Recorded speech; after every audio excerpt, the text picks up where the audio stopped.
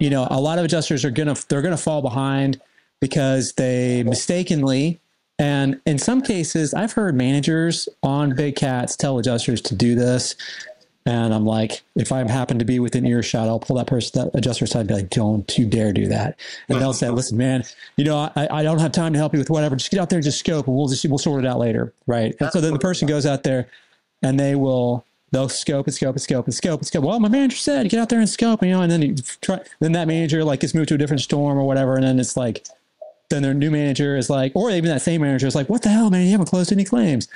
So let's talk about that gap between the fun part, which is scope. I mean, let's be honest, that's the fun part of this, right? Scoping and writing that estimate and closing that file, because I think we have a lot of trouble, and you can tell me if this is true or not or accurate, between that, like the scoping part, if an adjuster is doing the full file, right? Scoping part and the closing the file, like that gap between, should it be the same day? Can I just wait till next week? Can I wait till the weekend? Can I do it in the middle of the night? I mean, what do we do? What do we tell them to help them to be more productive versus just being busy?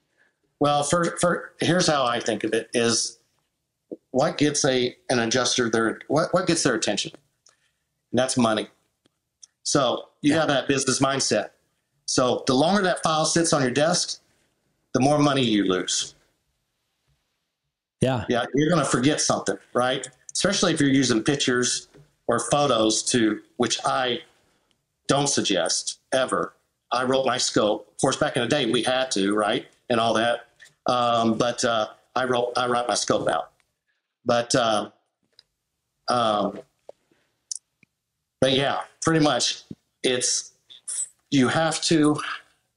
like we say, you have to be able to scope what you can write. If a manager is saying that, what the manager is creating is a problem for himself, right? Right. And I mean, it's not helping. So yes, I would do the same if I heard that. If you're having problems, what the manager should say is, you're having problems. How can I help you? Let's sit down. Let's go through it. Okay. Here's what's the best for the customer is we may need to reassign some of these, right?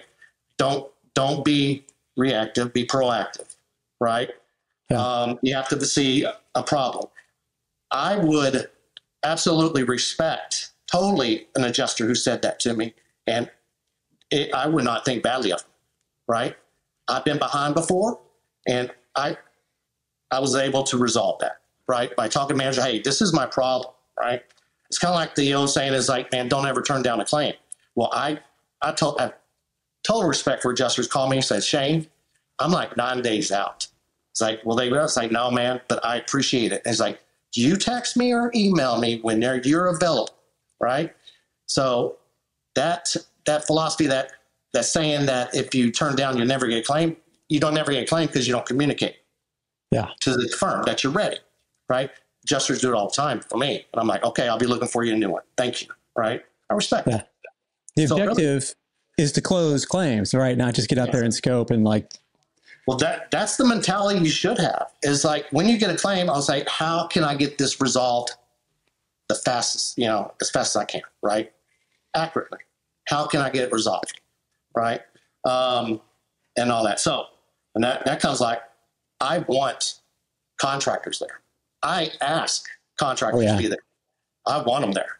Get it resolved, right? So, I work claims now just to keep sharp and knock off the rust, right? And stuff like that. So I say, you have a contract? Yes. What's his name and number? I'll call him. I call him and I introduce myself. I get rid of all that, like, oh man, this guy's going to be a jerk and all that kind of stuff. I introduce, hey man, I look forward to working with you. Can you tell me a little bit about it, right? And all that. And they'll give me a description of everything. They'll give you more than the insured will, right? Oh, and yeah. Now you have all these tools we didn't have. You have Google Earth and all that. I can write the estimate. I can have my GLR already written before I go out. You can. Yep. Proactive, not reactive. Yep. So on that note, is like the manager really, I would do the same as you. And the manager's duty is to identify, okay, there's an issue, and create a solution, right? Yeah. And if that means take away claims, you'll be better off if you do, right? You're thinking that it'll take away money. No, actually, it's saving your career. So you have to be humble. Yeah. As an adjuster, you need to know more than just how to read an HO3 policy and how to sketch a 3-level house in Xactimate. You also need to know how to tell hail damage from wear and tear on composition shingles. The #1 resource for damage identification books, trainings, and certifications is Hague Education. Not only that, but they provide building inspection and desk adjuster trainings and certifications as well. These are the guys who make the classic Hague Damage ID books that I used for years to educate myself, my insureds, and quite a few roof sales guys on what is damage that we can pay for and everything else. Looking at you, bird poop. Get a discount on all books, tools, certifications, and other trainings with the code AdjusterTV at checkout at hagueeducation.com. You know what's boring? Insurance policies. You know what's not boring? More Adjuster TV vids right here.